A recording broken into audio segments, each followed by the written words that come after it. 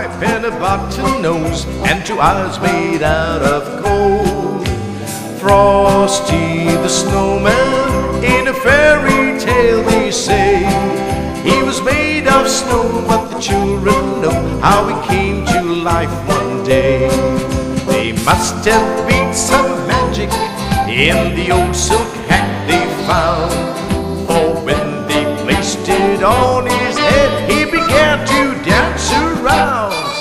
Oh, Frosty the snowman was alive as he could be, and the children say he can laugh and play just the same as you and me.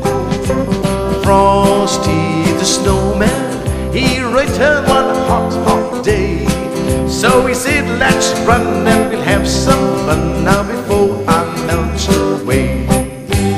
Down through the valleys with the broomstick in his hand, running here and there all around the square, saying, catch me if you can.